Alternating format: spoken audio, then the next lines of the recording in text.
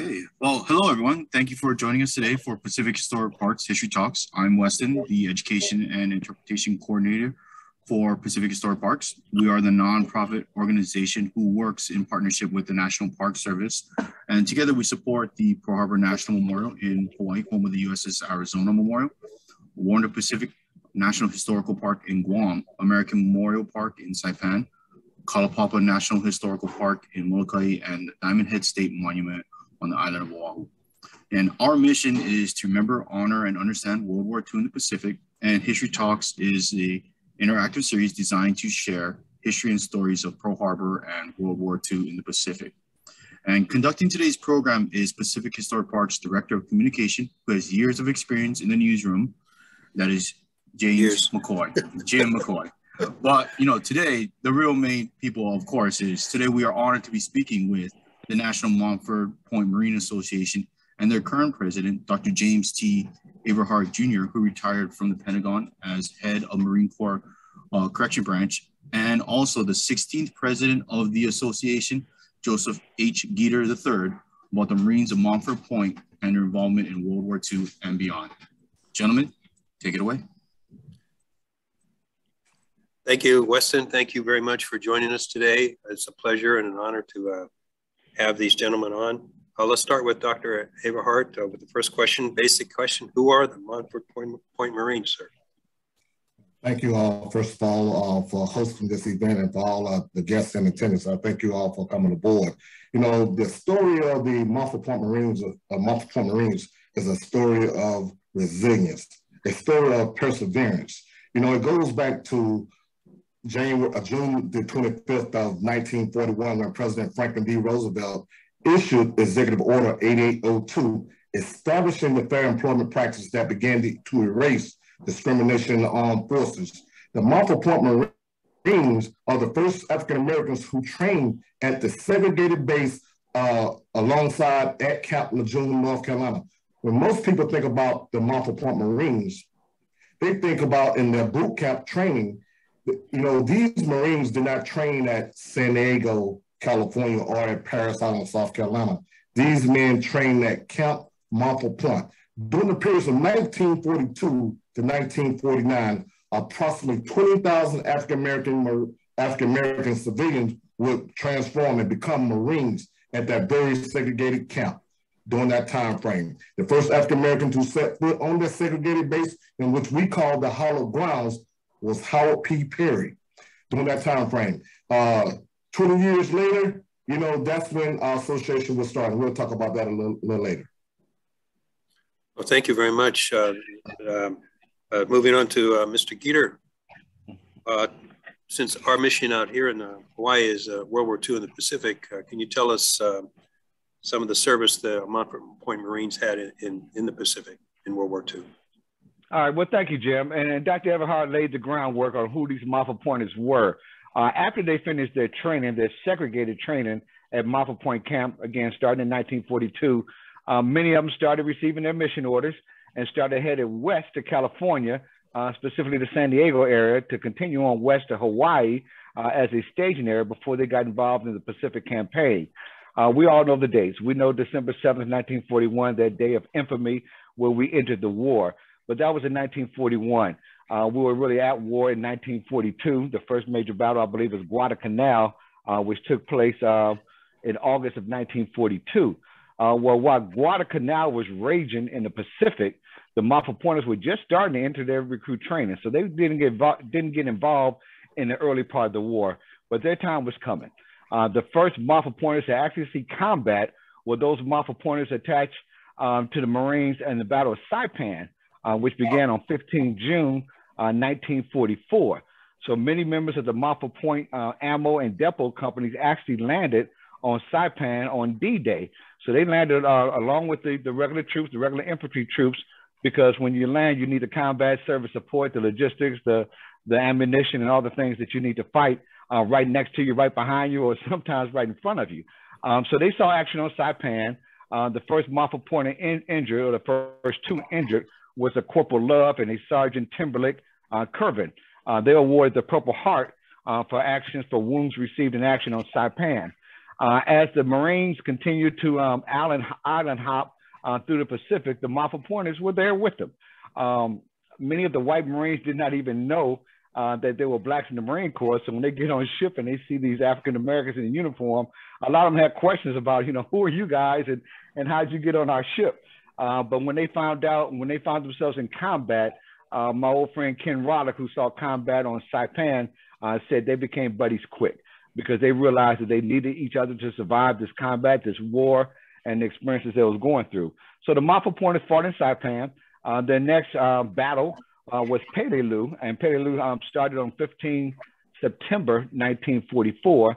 So the Montford Pointers took part in that and actually saved a group of a white Marine unit. They call them the Black Angels of Peleliu because they came out of nowhere and really kind of saved some Marines from being annihilated. The Marines continued on to Iwo Jima. Despite what you see in some of the movies, we were there at Iwo Jima. As a matter of fact, members of the 8th Ammo Company and 36th Depot Company landed on D-Day, February 19th, 1945 at Red Beach on Okinawa. Approximately 900 African-American men served in the Battle of Iwo Jima. But that wasn't their largest battle. The largest battle was the final big battle of World War II, and that was the fight for the island of Okinawa, which started on April 1st, April Fool's Day in 1945. And during the Battle of Okinawa, some 2,000 Montford Point Marines served in combat during that battle. And that represented the largest concentration of African-American Marines to fight in the Pacific. After the war was over, I guess after the atom bombs were dropped, Montford Pointers stayed in the region, in the theater, to kind of clean up the nuclear fallout for that. So there was a Sasebo, Japan, and other locations throughout Japan to help transition from a wartime effort to mainly an occupation effort. So Montford Pointers were in the Pacific, starting again in the last 2 years of the war, 44 and 45, and they fought gallantly. Some of them received some high honors, like Luther Woodward on the Battle of Guam. After the battle was over with, he was standing guard at an ammo dump because they were ammunition bearers and the like there, and he found some footprints that belonged to Japanese soldiers. So he followed the footprints into the jungle and came up on some Japanese, and I believe he killed one and realized he was out there by himself. So he went back to the encampment and told his fellow Montford Point Marines, hey, I think I got something here. Follow me. And so him and some fellow Montford Pointers went back out into the jungle, and they found those Japanese and killed and captured, I believe, all of them. And for his actions there, Luther Woodward was awarded the Silver Star for Valor for his action there. So we were there in the Pacific. Thank you. We've just been noticing in the last few months those anniversaries of those battles coming by, and we pay a lot of attention to that. Iwo Jima particularly was, as you say, was pretty fierce. Moving back on to Dr. Averhart, the National Montford Point Marine Association, what is that? So the National Montford Point Marines Association basically started 20 years after World War II in the summer of 1965. A group of enterprising group of Marine veterans, African-American, residing in Philadelphia, Pennsylvania, formulated plans to hold a reunion. These men had not seen each other for, again, well over 20 years after World War II. They met in Philadelphia, and from September 17th and 18th of 1965, over 400 former and active duty Marines representing 17 states attended a reunion at the Adelphi Hotel during that time frame, in which afterwards they started an association. And today our association boasts well over 42 chapters, and we are definitely looking forward to starting a new chapter in Las Vegas in the very near future. Our mission and purpose solely is that to perpetuate the legacy of the first African-American Marines who entered the United States Marine Corps during 1942. And we try to promote the goodwill and service to the youth and the growing population of our senior citizens, and establish strong bonds of friendship in adversity, through shared adversities in our communities. Thank you, Doctor. We're going to now show a short video about the Montford Point Marines, and I'll give that back to Weston. Okay, Jim, if I could tee up that video, if you don't mind. Oh, sure. Go ahead, Mr. Geeter. Okay, the audience is about to see a video. There are a lot of videos that have been made specifically in the last 10 years about the Montford Pointers since they were awarded the Congressional Gold Medal. And we'll talk about that later. But the commandant in this video is the commandant of the Marine Corps at the time. His name was James Amos, and this sergeant major is there as well. And they talk about some of the background historical things that Dr. Averhart mentioned. But this video is significant because this is the top guy in the Marine Corps at the time talking about Montford Point. Such was not the case in 1942 when Thomas Holcomb was commandant of the Marine Corps and really didn't want to receive African Americans in the Marine Corps. As a matter of fact, he was quoted as saying, if it was a choice of 250,000 blacks or 5,000 whites in the Marine Corps, I'd rather have the whites. So that was the attitude these Montford Pointers walked into in 1942. And it wasn't until 1944, during the aforementioned Battle of Saipan, when the Montford Pointers proved themselves in battles, that the then commandant, A.A. Vandegrift, made the statement that the Negro Marine is no longer on trial. They are Marines, period. And since that time, the Marine Corps has had an up and down relationship with the Montford Pointers. So it wasn't until General Amos really got on board with the association to seek recognition for these Montford Pointers that we received the recognition that we're receiving today. And this 8-minute video tells a good story about that. But General Amos was definitely, and his Sergeant Major Barrett, were definitely assets to the Montford Point Marine Association. So let's watch the video.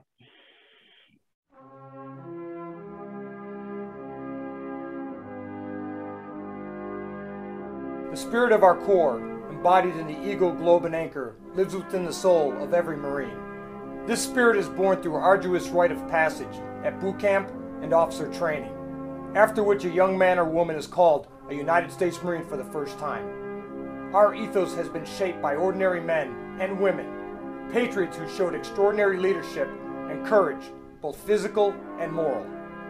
From 1942 to 1949, approximately 20,000 African American men enlisted in the Marine Corps at a time when our nation was at war and the country and military services were resistant to integration. They came from the North and from the South, from all walks of life. They came for different reasons. Some wanted the challenge of being a Marine, some wanted to earn a living, but all came to protect and serve their country honorably. They arrived on a rugged and heavily wooded 5.5-acre site near Jacksonville, North Carolina, called Montford Point. The first group of these pioneering Marines built the now famous camp of wooden huts. Others that followed fell in on their handiwork. They braved a variety of threats, everything from the swagger sticks of tough drill instructors to the snakes and the mosquitoes, and even those bears that inhabited the land.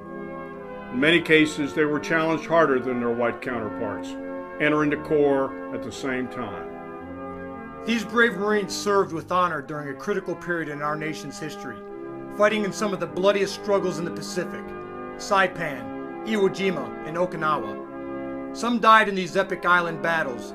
Many others continued their service in the colds of Korea and the jungles of Vietnam. Many Montford Point veterans, men like Gilbert Hashmark Johnson, Edgar Huff, and Frederick C. Branch, are now legends in the rich history of the Marine Corps. In June of 1942, I saw a newspaper article to the effect that the Marine Corps had begun accepting Negroes for service with the Corps. Well, you know, you can't think of being Marine without thinking about the Montford Pointers, because they are the beginning. You often question yourself, could I have done that? Could I have had the perseverance to come and to join an organization, first, that didn't want you, two, that had the history of being the last service to integration? The Marine Corps, basically, in the early days, were looking for the best black men that they could find. Four corners of the country. We had men coming in who had their degrees. Some had both their degrees and had a couple of years in vocation. We call them the mighty platoon. We knew we were being trained harder, and of course the DIs would tell us that you know, they're going to make us superior to all of the other white Marines, particularly. In fact, as a matter of fact, we were breaking every record that they ever had because they pushed us to the end of endurance to where we just couldn't go any further. You think about where they came and why they came. Many of them were doing just fine where they are. Some were educators, some were professional ball players, some even owned their own business. Some were farmers, and some were just working in factories. But they came because they felt in their heart of hearts that our nation needed their support, needed them to be a part of what was good about America. And a lot of them felt that when they came, when they provided their contributions, that somehow that they would convince the world as well as America that they had earned the right to all of the rights and privileges there are of being Americans. I went in late enough and we had all white officers, but we had black drill instructors. Hashmark Johnson was much older than we were. He had spent about 3 tours in the Army, and he came and had about 2 tours in the Navy, and that's how he got to be called Hashmark. He got the service, he earned service stripes. So he had about 3 of them, I think. Hashmark was a very strong disciplinarian. In contrast, Huff was about twice the size of Hashmark, and Huff was a big guy. And whereas Hashmark would issue stern disciplinary kinds of orders, Huff would walk up to you softly and knock you on the deck if you didn't comply. I left home to join the Marine Corps, and when I joined the Marine Corps, when I got to Montford Point, I had 25 cents in my pocket. That's all I had. And the last suit, I had it on, and I came to the Marine Corps to stay. Huff was strictly wasn't on the DI. He was a tough guy, tall, big, and strong. And so when he spoke to you, you moved. You didn't dare say anything because you know, like I said, you were his mercy. As I said, they could do anything they wanted to do, and they did. The Marine Corps today is much better than it was for the minority. I see sergeants, majors, I see generals, colonels. When I got out of the Marine Corps, it was only 1 lieutenant. Remember when they came in, there was no black officers at all. Matter of fact, when Fred Branch in 1945 was the first African-American commissioned, one of the stipulations that he had to come from the Montford Point Marines. But I always look at the photograph of Fred receiving his second lieutenant commission, the big smile on his face and his lovely lady beside him. I have a pretty good idea what Fred went through, but I have no idea what his personal experiences were. Given the times, I just have to assume that Fred caught hell. Now we've got generals with 3 stars, so that's a big change. And then myself, when I went as a private, I never had any concept that we'd ever have a black officer, and yet I became one of them. There's no question. Especially after I had an opportunity to meet them and become a part of them and be mentored by them, that when you listen to their stories of their struggles and the things that they did, and more particularly the things that they did to overcome adversity, they were all tools that I put in my kit bag. And as I came up, as I matured through the Marine Corps and encountered some of the similar things that they did, but nothing at all close to what they had been through in the 40s. You know, I would remember things that they said, things they did, and use it to help me. One of the things they taught me was, you know, if you're focused on your mission, if you know what you want to do, nobody can stop you from doing that. So you want to think that you step into the footsteps of these giants and the legacy for which they have left you, that you measure up. And so that inspiration is beyond words because of what they have done as a part of that fabric of the creating America history. And they told me that they're climbing up on my shoulders, but they did the work. They did the work. And I'm very proud of them. It's the responsibility of the Marine Corps to anchor the story of Montford Point in the annals of the Marine Corps' rich history. Every Marine, from private to general, should know the history of the Montford Point Marines, who crossed the threshold to fight not only the enemy they were to know overseas, but that of racism and segregation in their very own country. Collectively, they paved the way for the many thousands of Marines of various backgrounds, men and women alike, who serve our nation today with honor, courage, and commitment.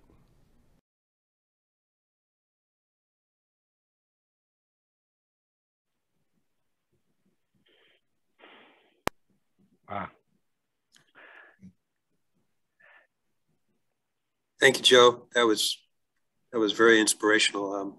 I have a question. Some of those gentlemen who were interviewed, past Marines, are they still with us, or have they passed on, some of them? And I'm glad you asked that question, because that's exactly what I was going to talk on afterwards. Every Montford Pointer that you saw in that video is now guarding the gates of heaven. The last person you saw was Ken Rollick. He was one of the members that landed on Saipan on 15 June. The first individual you saw was Gene Doherty. Gene Doherty turned 19 on I believe February 19th, 1945, when he was with 8th Ammo Company and landed on Iwo Jima. The officer you saw, Lieutenant Colonel Joseph Carpenter, was one of our founding fathers and one of the founding fathers of our Washington, D.C. chapter, and was instrumental in the Congressional Gold Medal. And I'll talk more on him when I get that question. Follow-up question, though. How many Montford Point Marines are still with us? Another great question.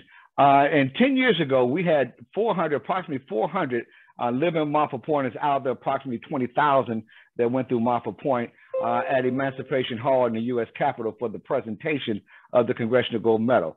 Since that time, 10 years ago, we lost about a dozen of them within a couple of weeks after that ceremony, because many of them were holding on for that glorious day. But since that time, for almost every person we've lost, we found another living one. We found 2 living Montford Pointers just this past week.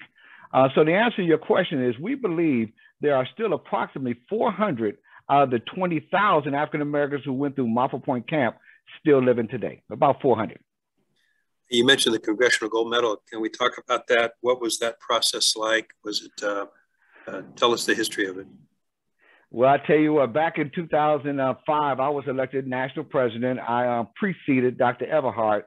And about halfway during my presidency, my administration, really at the end of my first term in 2007, the Tuskegee Airmen were awarded the Congressional Gold Medal for their service during World War II. And the Tuskegee Airmen is a household name, it pretty much is, and everybody knew when they were recognized that they were deserving of that recognition. Well, the Montford Pointers always felt they were being held second fiddle to the Tuskegee Airmen and the Buffalo Soldiers. So we had a few Montford Pointers that were quite vocal about this. One of them was First Sergeant James Rudy Carter down in the Tidewater area of Virginia. And when he saw on TV that President Bush was awarding a Congressional Gold Medal to the Tuskegee Airmen, he called me up. He said, "Mr. President, the Tuskegee Airmen are ahead of us again. What are you going to do about it?" So it was a challenge. And me and my, forward thinking or no thinking, I made a promise to Rudy that I was going to give him a Congressional Gold Medal. And so I started working on that in 2006. And right around 2007, we finally got introduced to some people in the Congressional Black Caucus who really opened up the door for us to start our lobbying effort for the Congressional Gold Medal. And that effort started in the office of Representative Corrine Brown out of Florida, out of North Florida. So she introduced me, Corrine Brown introduced me to almost anybody I wanted to meet down in Congress. And we literally went door to door lobbying for the medal. And I gave a presentation in September 2007 to members of the Congressional Black Caucus. And that's when Corrine Brown asked me if she could be our main sponsor for the bill. So we went through a whole bunch of lobbying. At this time, I decided not to seek a third term. And Dr. Averhart was an up-and-coming senior regional vice president. So he decided to run for president. And upon him being elected president, he appointed me as National Legislative Officer and National Public Relations Officer. So I would have a couple of titles, on my sleeve when I'm knocking on doors in D.C. So all said and done, Colonel Carpenter and myself made over 50 trips I made the trip to Washington, D.C. He actually lived in Washington, D.C. So when I went to D.C., I would meet up with Colonel Carpenter, and he would get me to the Capitol, the Convention Center, or to some hotel for a reception, or wherever we had to be to kind of lobby for the gold medal. Dr. Averhart is now at the helm, and he put together the Congressional Gold Medal team. And Dr. Averhart lobbied with me side by side. He can tell you we had some 12-hour days at the Capitol knocking on door to door and trying to get the message out. But when General Amos, James Amos, who you saw in the video, when he found out about our lobbying efforts, at first he was a little upset because we didn't really consult with him. We just did it like Marines do. But he reminded us that he had a legislation team in the Capitol, and he put that team at our disposal. And when he spoke at our national convention, the Montford Point Marine Convention in Atlanta in 2011, that's when the doors really open up. The national president, Dr. Averhart, went on CNN TV with an original Montford Pointer, Ambassador Theodore Brinton, and that's when the floodgates really opened.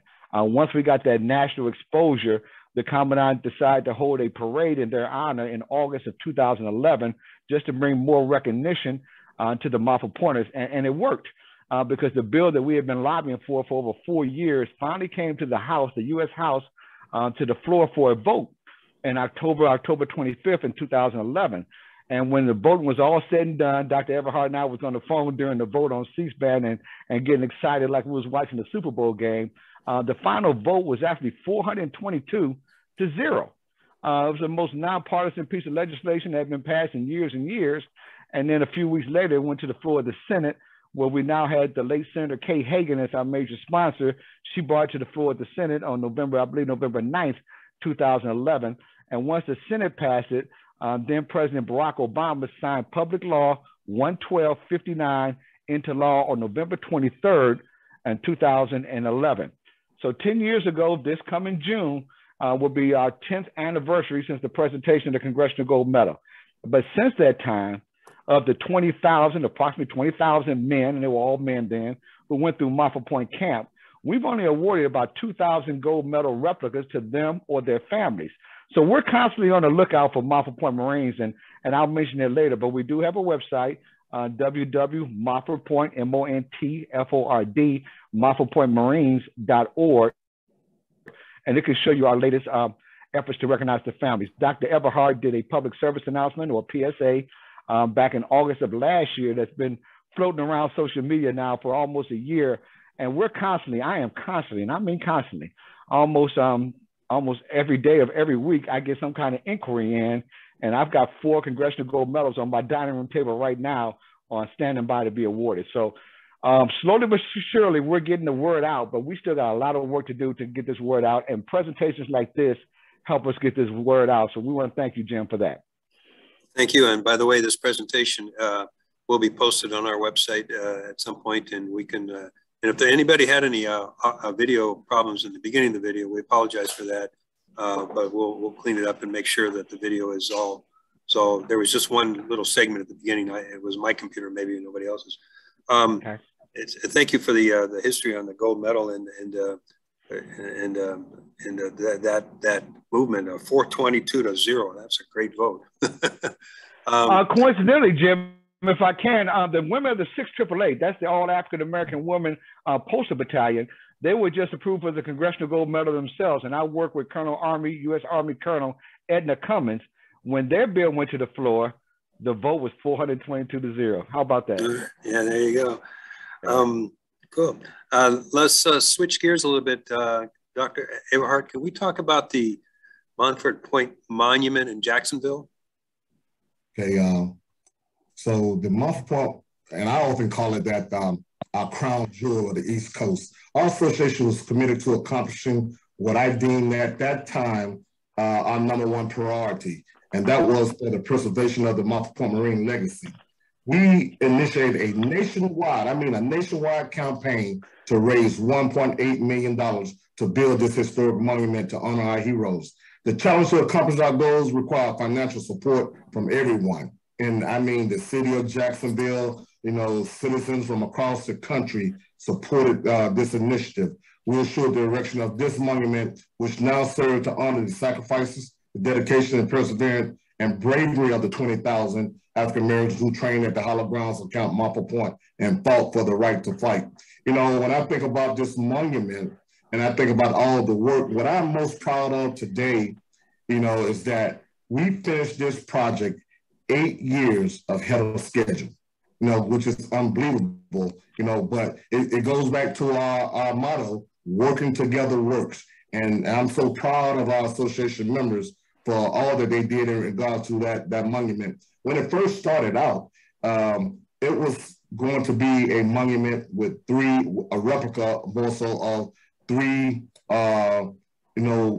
we call it the 3-headed monument, basically. But when I took this to my executive committee back then, I stated that I thought we should have a monument that was inclusive, that more so represented the 20,000 African Americans who trained at the Hallowed Grounds. And I tell you, if you guys just go there and look it up, you know, I think you will be also proud of that monument as well. I know I am. Doctor, I read online that the monument had 3 concentric circle patterns, which it said represent the ripples of influence that changes a nation. These ripples were caused by the Montford Point Marines, the U.S. Marine Corps, and the American public. What was the concept behind that? You know, just the concept that, again, we're talking about all-inclusive, all that the Montford Point Marines had endured at the segregated camp during 1942 to 1949, all that they had achieved during the Korean War, directly after World War II, and then on into Vietnam. So our last Montford Point Marines served on active duty and retired after 30 years from the Vietnam. And he served in the Vietnam era as well. So, you know, we want to just talk about, again, something to be representative of those Montford Pointers and all that they did for social justice and change in our nation. Thank you. Besides the monument, can you tell us a little about the National Museum? No. So in dealing with the museum, you know, we're looking at doing a grand reopening at the end of this month, the 28th through the 30th of January. Our museum basically, you know, is compiled of artifacts and materials and historical documentation that we have accumulated over the years. And this actually started on Joe Geeter's watch when he was the national president during that time frame. He initiated this effort, and what we have done now so far is build upon that legacy by just collecting artifacts and documents and, you know, memorabilia from those Montford Pointers who wanted their legacy to continue. So they have helped with this project. You know, a couple of years ago, there was a hurricane in Jacksonville, North Carolina, which kind of destroyed the Montford Pointer. We was able to salvage the majority of those artifacts. And what we've been doing over the last year, there's been a complete renovation of the museum. And what we've done is we're preparing for the grand reopening, as I stated, the 28th and through the 30th of this month. Interesting. What is the most sought after museum artifact you think the curators are looking for? Wow. You know, if a Montford Point Marine owned that memorabilia, it's important to us. There's no one over another. And I would say we would take whatever, you know, boots, K-bars, rifles, you know, whatever they have, you know, we will, you know, that they want to donate and family members want to donate, we would take. We would love to have journals and photos. And I know, Joe, we love the photos, and more so, especially if the names are identified with the picture. We would love to have that. So that can help tell the story as well. And we have some great work that we're doing there at the museum in Jacksonville at this time. And following up on what Joe spoke about. Yeah, if I can too. Oh, go ahead. Sorry. I'm sorry. First, want to make sure we understand that the museum is in Jacksonville, North Carolina. We kept saying Jacksonville. I want to confuse it with Jacksonville, Florida. But when we talked about sought after items, Dr. Averhart is right on point. Pictures with captions on them are rare because the photographers, the white photographers that took pictures of the Montford Pointers, specifically in combat, didn't stick around for a long time to say, what's your name and unit?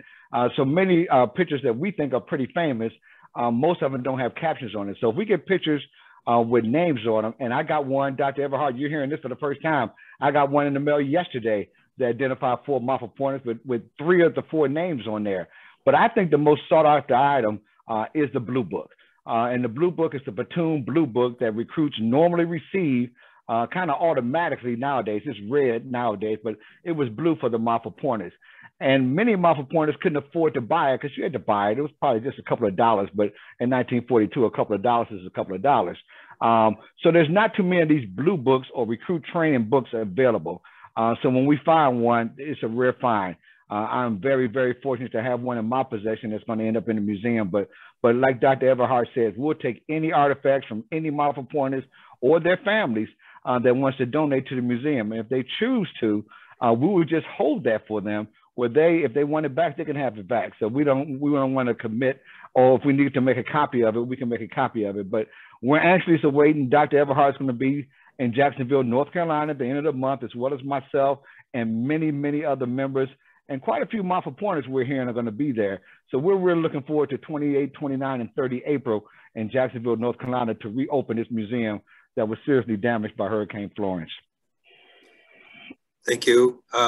Back to you, Dr. Averhart, and following up on a question I talked to Joe about earlier about how challenging is this search to find Montford pointers in terms of not just getting the word out about how significant and important this was, but just getting the word out and having them raise their hand and say, "I'm here." Yeah. Or their families, you know, their relatives, their daughters, sons, grandsons, granddaughters. You know, Jim, this is, as stated, that's a great question, and thank you again for that question. In that, what I see from my platform is that a lot of people don't know that the Marine Corps is the last branch of service to accept African Americans in the ranks, first and foremost. A lot of time what I'm finding, we have found out that when those Montford Pointers got out the Marine Corps, they wanted absolutely nothing to do with the Marine Corps. They just disappeared back in their hometowns and whatever else what they was doing. So to, you know, as Joe mentioned, I put out a PSA last year and calling for doing an all call. And it's events like we're doing today that someone may see and they remember that their grandfather or their father served in the Marine Corps during 1942 or more so during World War II. That's most of how it's identified, that their grandfather served or father served in World War II. And if he was a Marine, 9 times out of 10, he was a Montford Pointer. So as Joe mentioned previously as well, that whenever we do a Congressional Gold Medal ceremony and the news get behind this initiative and they push it out and on the internet, the local newspaper, it's always a big stir, and it will catch the eye of someone that remember their grandpa or their father, and they contact the association. I mostly direct them to Joe so he can watch that out for me. He figured it out. He'll send that information to me. I will verify and validate it. And, you know, what I try to do is get the certificate and the Congressional Gold Medal in the hands of that Montford Pointer, especially that Montford Point Marine, if he's still alive. And, you know, because tomorrow's not promised. And so, you know, we would definitely like to try to identify, and we just do great media campaigns, just doing all calls. We constantly keep it on. We utilize social media, something that wasn't around many years ago. We utilize social media. And I know Joe, as my public relations officer, he checks it daily. Several times throughout the day, he'll check in the media, emails and such to see what's out there. And, you know, so we can locate individuals who are Montford Pointers. Speaking of getting the word out, there is a movie project, but I assume it got held up by COVID. Can you tell us a little bit about that? Well, not necessarily COVID, mainly because the filmmaker that we've been working with was working on another movie project. So we've been working on the tentative or working title of this movie is called Black Boots. And your viewers can Google Black Boots, the movie, and it will show you where we are with the movie project. Quickly, we were introduced to Roger Mick Kamore. He's a filmmaker. Dr. Averhart and I met him. Dr. Averhart's hard to believe, almost 10 years ago, back in 2012. And we started on the project probably the next year, 2013. So we've been working on this project for about 9 years now. We developed a whole bunch, when I say a whole bunch, maybe 100 interviews of living Montford Pointers to develop composite characters for the movie. It's going to be mainly fictional. It's not going to be documentary. We did that twice. We've done that twice. The last one with Lou Gossett providing our voice in Marines Fighting for Freedom back in 2006. But we're hoping it's going to be a major movie project. And it's still going to take a little bit more time. And when people are kind of anxious and they ask, well, how long is it going to take? I kind of remind them that George Lucas, the individual behind the Star Wars fame, started on his project, Red Tails, in 1988. That movie did not come to the big screen until February 2012. So unfortunately, it took him 24 years with all the money and fame he has. We hope it doesn't take us 24 years, but we're moving right along. We're starting to move into the capital campaign to raise money for it. The website at Black Boots, the movie, is very informative. Some of the working partners are myself, Dr. Averhart, his former National Vice President, James Carr, and our current webmaster, Gilbert Taylor. The four of us are all 25 years or more members of the association. We all rose to the top of our enlisted or officer ranks. We've all got about 25 or 30 years with the association and the Marine Corps. So the four of us, we call ourselves the four horsemen of the Montford Point. And between the four of us, we have a lot of knowledge about what we want in the movie. And we do have a screenplay that was written by a screenwriter out of Brooklyn, New York. So we're just trying to put all that together now and raise the money.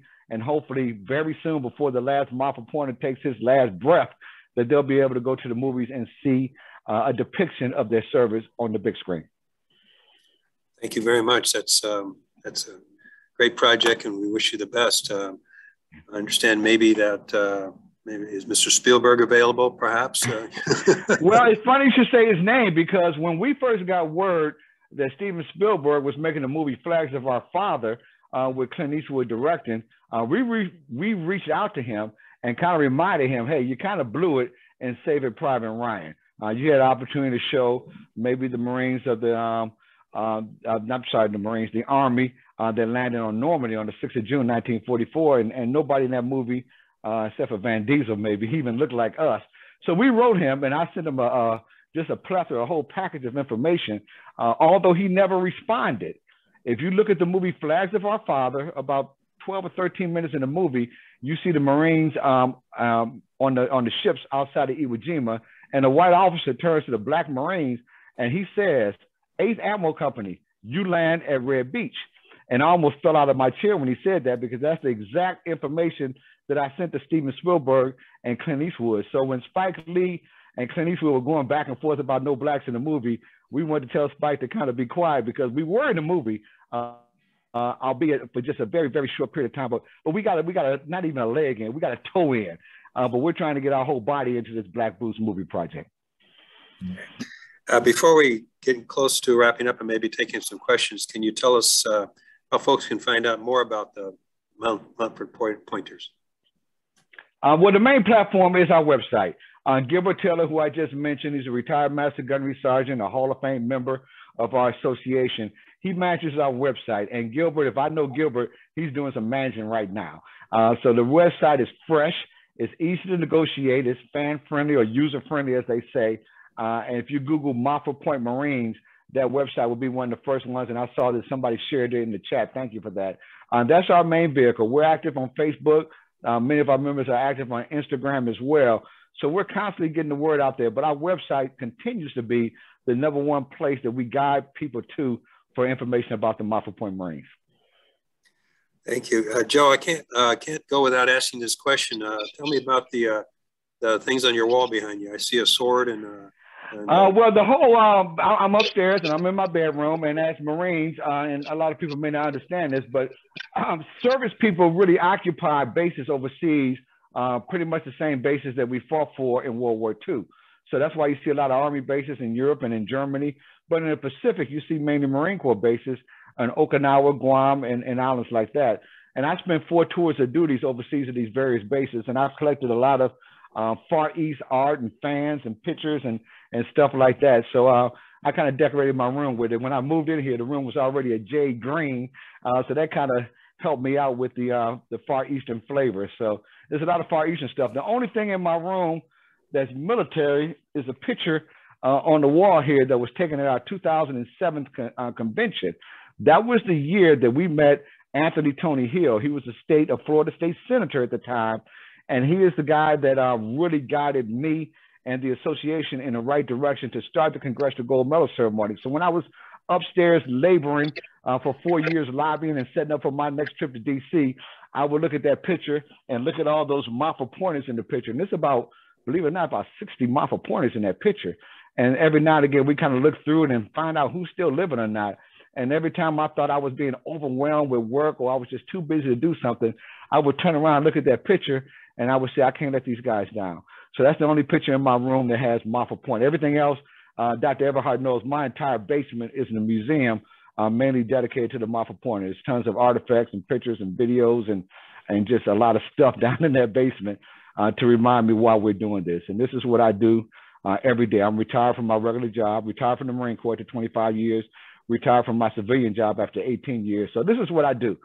Every day I work on Montford Point, and I love it. It's great.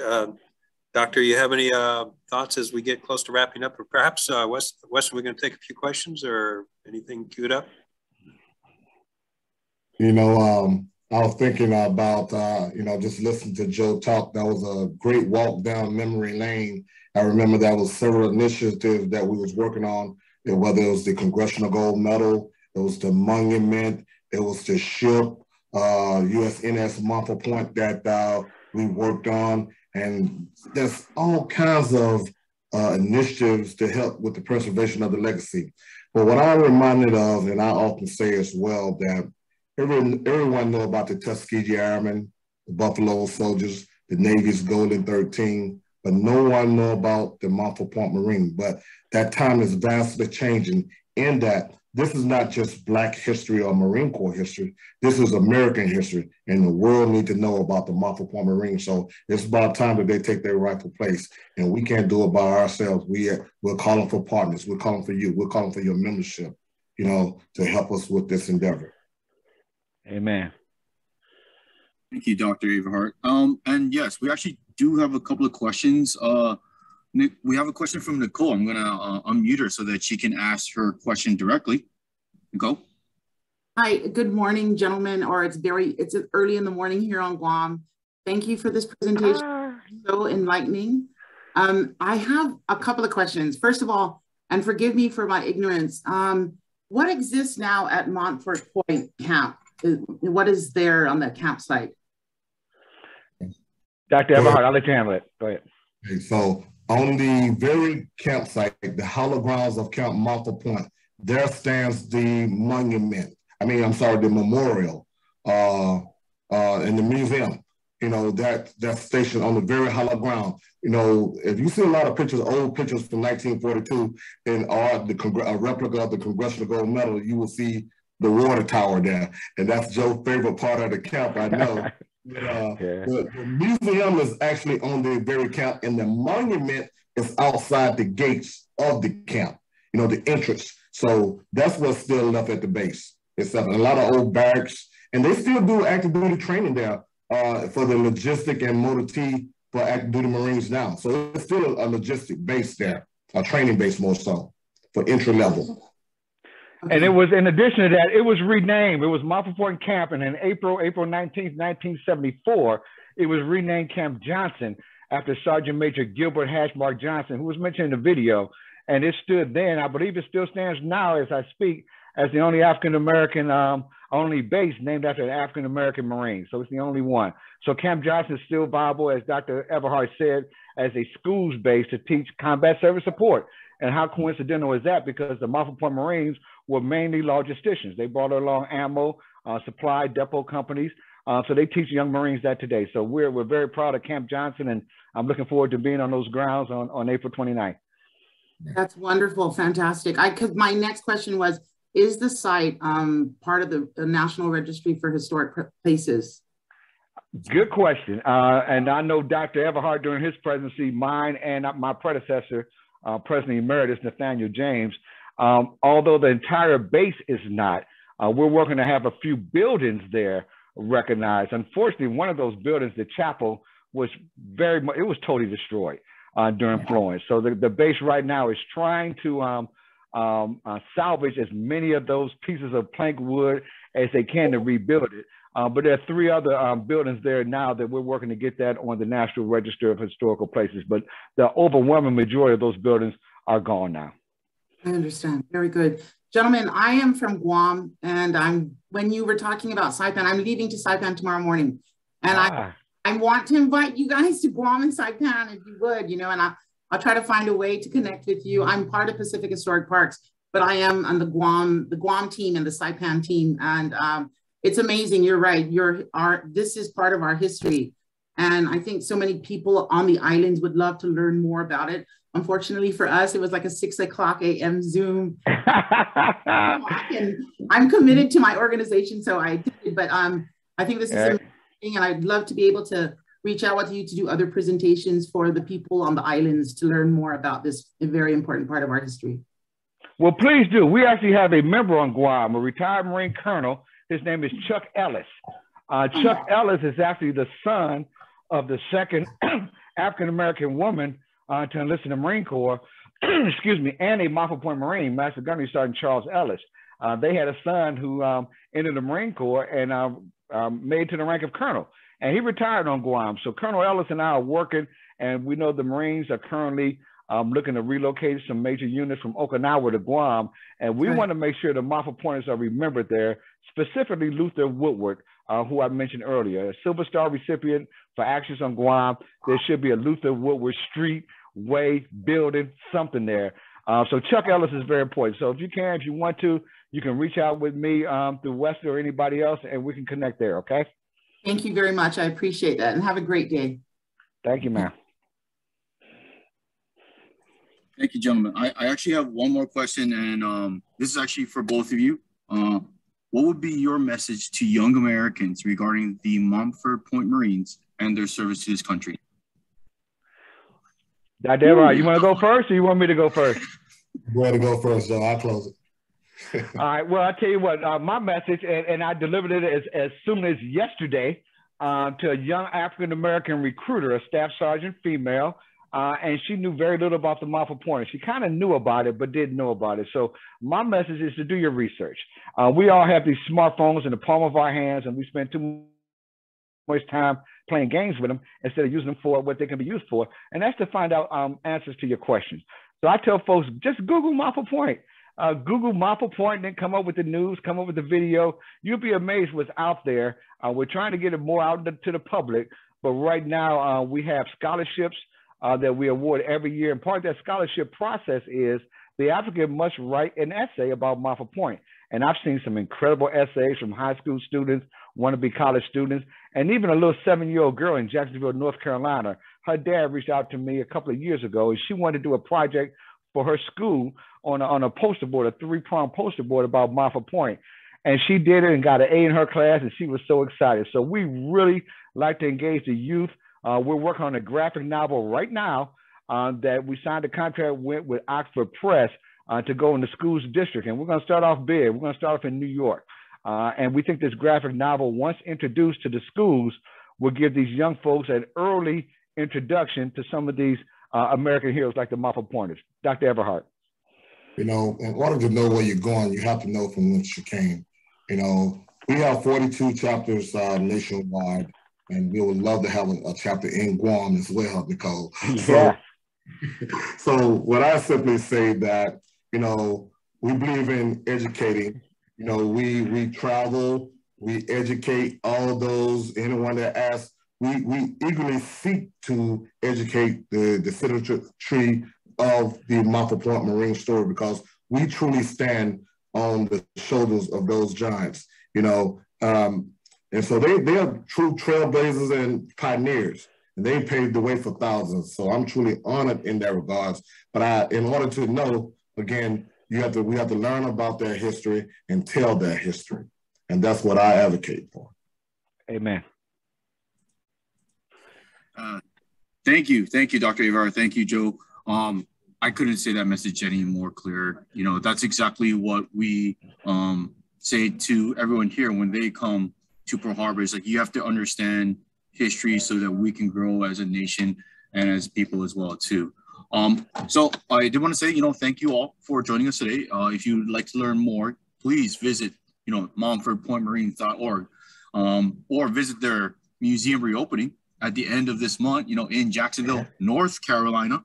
So make sure that's clear, everyone, Jacksonville, North Carolina.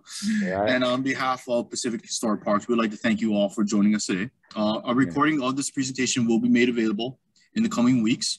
But before signing off, I'd like to unmute to allow everyone to thank Dr. Averhart and Joe as well for their participation and continuing to honor their history for everyone who served at Montford Point. So I'm going to ask everyone to unmute, and you can all say thank you at this time. Thank you. Wonderful. Thank you. Thank you so much. Thank you, gentlemen. Thank you. Thank you. With that said, very much. you all have a wonderful day. Mahalo. Thank you. Mahalo. Mahalo.